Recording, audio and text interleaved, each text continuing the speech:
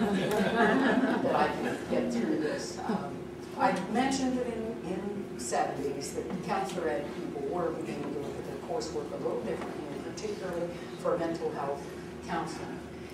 The psych people in Ohio, the psych licensure passed in Ohio in 72. And there was a guy in Cleveland who worked in a community college and did assessment on the side. He was a counselor. He got arrested for practicing psychology. And he ended up being acquitted. The judge didn't, the judge's rationale was, listen, I know some lawyers that use psychological principles. So I'm not going to convict a counselor for using psychological principles.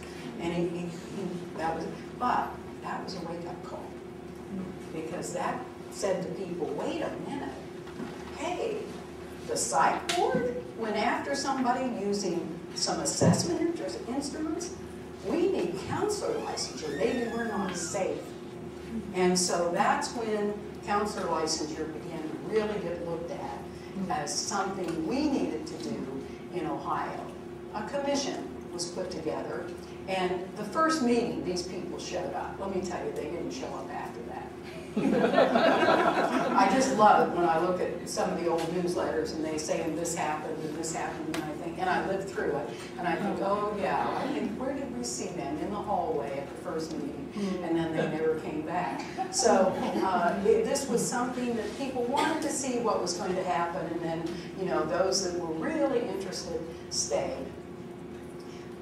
And remember, the Ohio Personnel and Guidance Association is what we think of as OCA today. So OCA put together a group of people who was to study this a little bit, try to figure out. The two people on here that were most important in the long run were Jane Bartlett and Mel Whitmer, because they were people that led the way for the first part of the licensure effort. We introduced the licensure bill 4 times, and during the early days, well, it started out with the counselor bill, started out with and the social workers had their own bill. I think it was after the second time the bills were introduced, the legislature said, you better both get together because we're not going to have 2 licensure bills. So then, a counselor and social worker bill or legislation began to be pushed. Now the social workers wanted to have a practice bill. The counselors wanted a practice bill too, but they would settle for a title bill, meaning that if you called yourself a professional counselor, then you had to be licensed. But you could call yourself a therapist or something else, and you wouldn't have had to be licensed. So title bills are really not worth much. And I think the biggest mistake that ACA, then AACD, then APGA was pushing was the notion that title bills could do anything. One of the things that we're dealing with today in trying to get Medicare recognition at the national level is that we've got so many different requirements in states across the country. You pick up a newsletter a couple months ago from ACA and they say, California, 50th state to get counselor licensure. What they don't say is some states require this and some states require that. So when you start talking to people nationally about what's required, they aren't sure. In this state it's this, and in that state it's this. Ohio, and this is to me what we did best and have never gotten the credit for because we bucked up against the national on it again and again and again. The national was handing out model bills in the 80s, model legislation, follow this, milquetoast definitions of counseling, milquetoast definitions of counseling, and no notion that don't take a title bill, because if you get a title bill and you don't have a practice bill, you can spend the next 20 years getting rid of the title bill and getting a practice bill. So we knew we were going to go with what, as far as we could go with what we had. And it's interesting, as a bill is introduced, a piece of legislation is introduced. This was substitute, or Senate Bill 529, or 329. This is about, I think this was the third one that we introduced. And then this was the one that eventually passed. What happens when you piddle with these bills over 3 or 4 times is wording gets changed. And you have to be very, and then all kinds of amendments, and so you have to read legislation very, very carefully, because things can change on you and you may not even realize that it's changed. Well, when we were working on the last version of the bill, which passed in 1984, and I'll say a little bit more about that, but when we were working on that version of the bill, it was clear to me that we had a practice bill. And the social workers who knew, they felt, social workers, there's lots of social workers in Ohio, there were lots of social workers then. Social workers and psychologists have always had very close relationships. Because in my opinion, frankly, I'm going to say this nicely, the social workers have always been the flunkies of the psychologists. And so they've had very nice relationships all along the way. Counselors do many of the things that psychologists do, and they're more of a direct threat, because we were always saying, oh, we can give tests. We can give tests. We know how to give tests. Social workers weren't much interested in giving tests. That wasn't their philosophical bent. So there was a different way of looking at the world from the social worker vantage point and the counselor vantage point. The social workers really didn't pay much attention to us, even though we were part of their bill, and even though we would go to hearings together, because they were getting through with very little opposition. We were getting pillared. I mean, everybody was against us getting licensure. And, but as I would read that bill, I'd say, geez, we've got a practice bill. The language just changed. An or was put in the language that hadn't been there before. And we had a practice bill. I knew we did. We finally got through, and in a minute I'll tell you how we confirmed that we had a practice bill.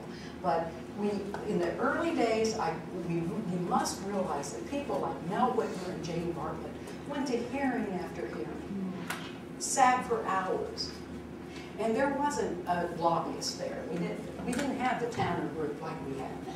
There wasn't money that people drove. They paid their own gas. If they had to stay over in a motel, they paid their own motel. Now, we're talking lots and lots of people. We're talking 5, 6 people that carried the water on this pretty much. Charlotte and, well, Jack Cochran from Akron was one that would testify too.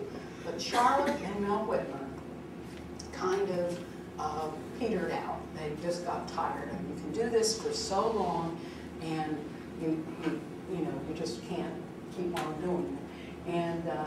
And in 1984, we thought we had great sponsors. We had 2 great sponsors.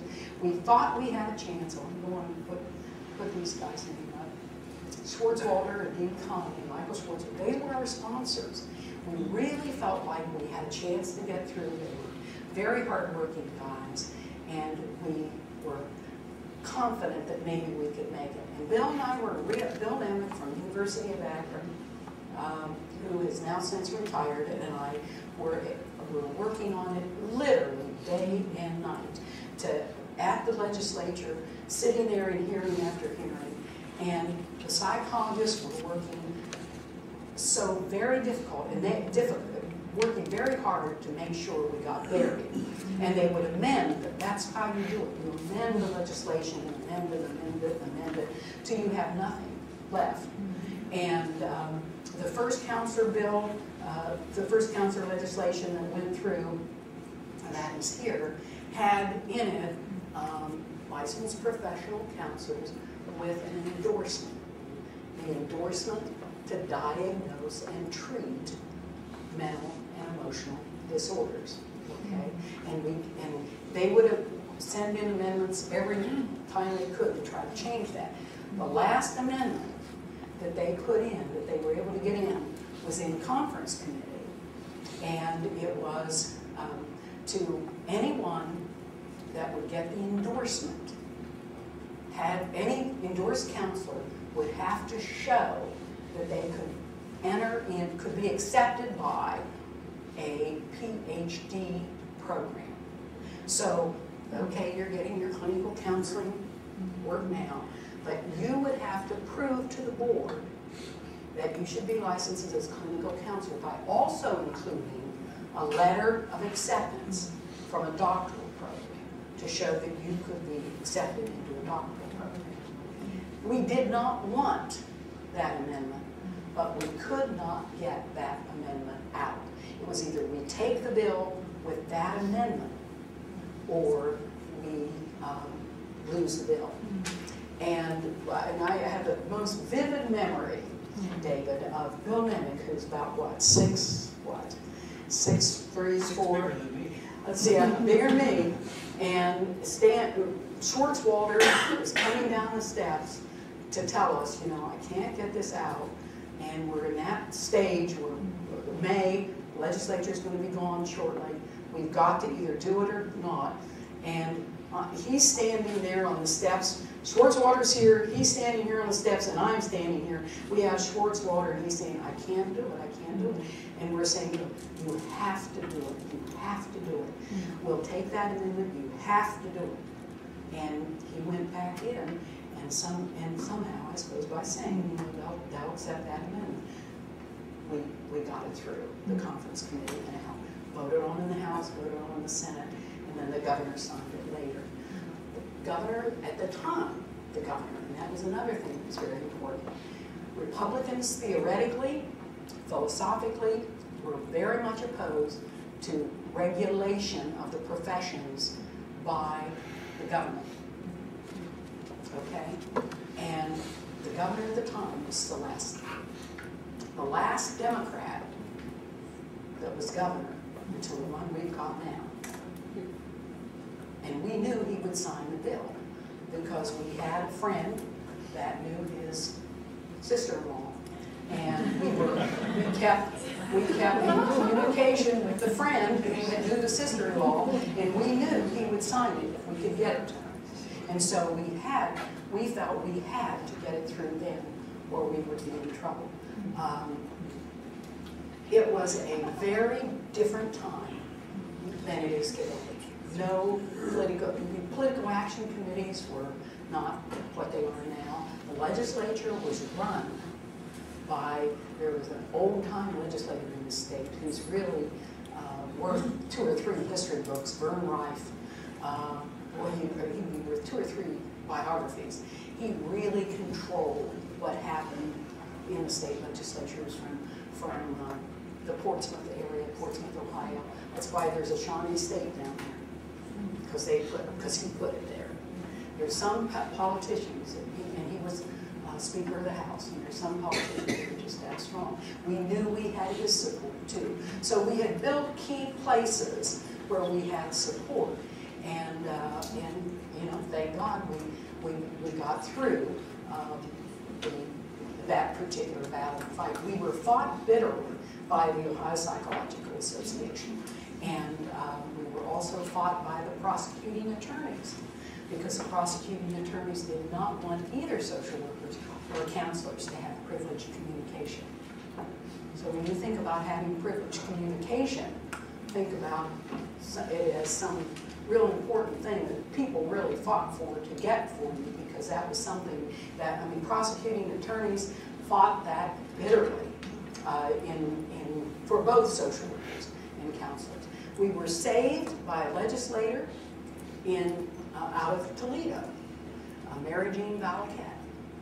And Mary Jean Valaket, on the floor of the Senate down in Columbus, gave one of the best speeches I've ever heard defending privileged communication. And it really surprised me. Later on, we found that she, in fact, had been seeing a counselor for some drug and alcohol issues, and she apparently knew of what she spoke, because she spoke with such eloquence that she saved the day on privileged communication. So sometimes you get help where you don't know you're going to get help, and you don't know why you got the help.